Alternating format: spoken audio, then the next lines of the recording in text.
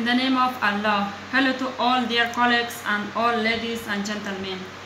First of all, I would like to thank dear colleagues, especially Mr. Ignacio, who give me time to participate in this program. I apologize for not being able to give a speech in person. My name is Suraya. I currently live in Valencia with my family. I received my master's degree in mathematics from India in 2020.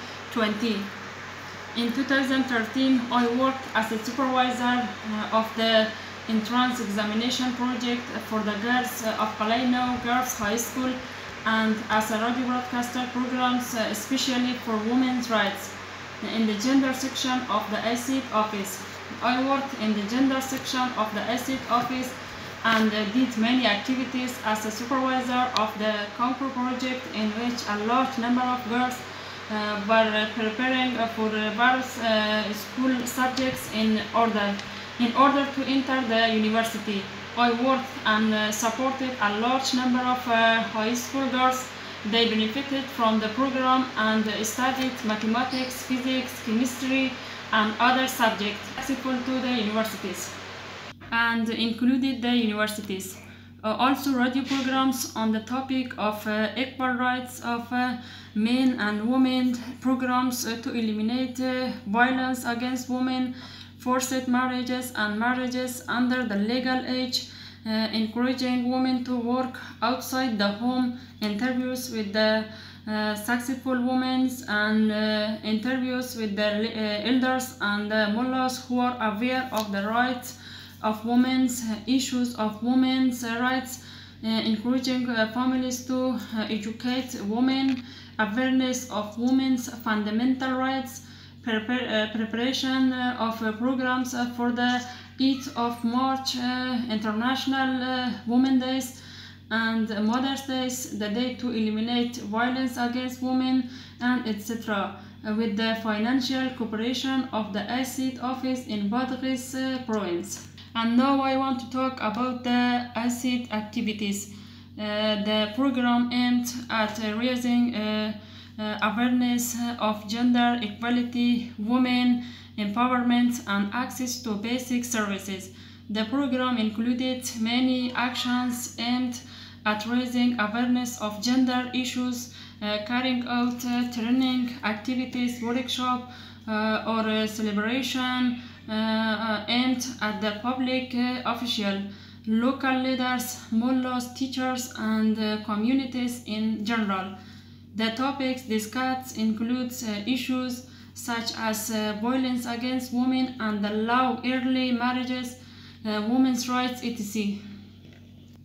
The objective was implement the national gender strategy in the province for which all the different departments had to collaborate. There was a daily radio show and a monthly magazine, and we worked a lot with the mullahs, training them to spread women's rights message and at Friday prayers. In addition, they wanted to strengthen the technical and operational capacities of the provincial department of the women's affairs so that would continue strong with the donors left.